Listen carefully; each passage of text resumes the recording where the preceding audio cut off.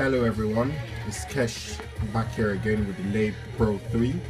Like I said, I was going to give my other reviews about this video. I've already said it in the first video. I really like this phone. Everything works perfectly and smooth. I've gotten some other apps on the phone. Remember, I bought the phone for £153, so that's really good. Only £153, that's how much I paid on it because it was on the discount. And at the moment, I think it's still on the discount, so you still can get it for the same price. I bought it from Banggood, and it took about 16 days to get to me, 17 days to get to me. But anyways, I've got it now and I've started using the phone. I've been using it for about a week now, and I really like the phone. Everything's works perfectly. It's simple, no headphone jack, not the end of the world, because I love everything about the phone anyways. It has IR blaster. I never use it, but it's good to know it's there. Everything feels nice and premium. So yeah, it's very good. The headphone jacks works really quick. But then I have noticed some issues. Main issue is with notifications. So I bought the phone from Banggood, yes, and I'm using it in UK. It doesn't really support so many regions because, for example, this wallpaper app, look at what happens when I click it.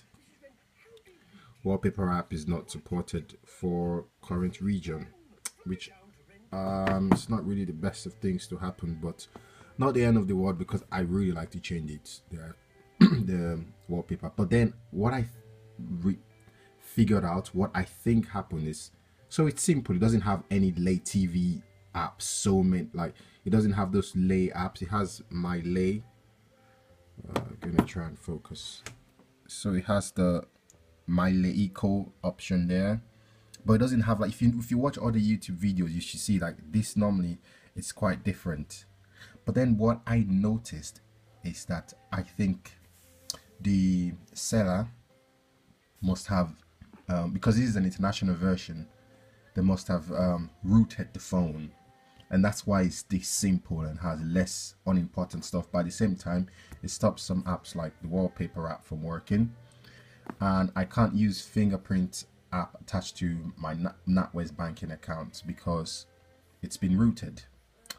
So yeah, so for some apps that might be a problem, but it's still not an issue to me because, like I said, all I wanted was a very simple phone that does everything that I want, and this does.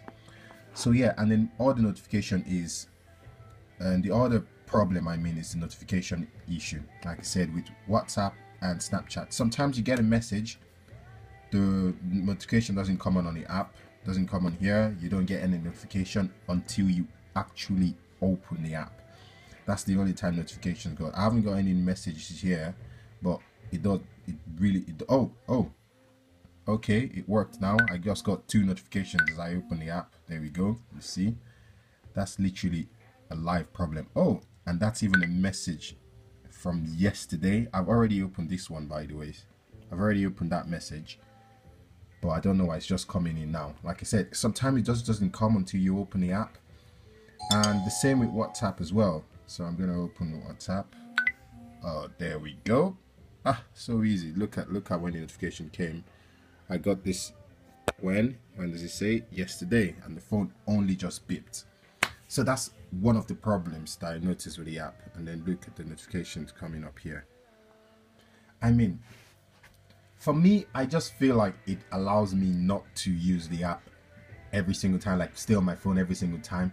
But then at the same time, I'm having a conversation and I leave it for about an hour before I return. I'm like, oh my god, someone messaged me, and then I go and check. So it's a really terrible issue, the fact that you don't get notifications every time. And yeah, so some people, I mean a lot of people will find that as a problem. I mean, you don't get notifications. I mean, that's one of the main reasons why, I don't know, for downloading the app, you just want notification. You see how all the notifications have just popped up now. Meanwhile, I got them a while ago. Even the Google one only just came up now.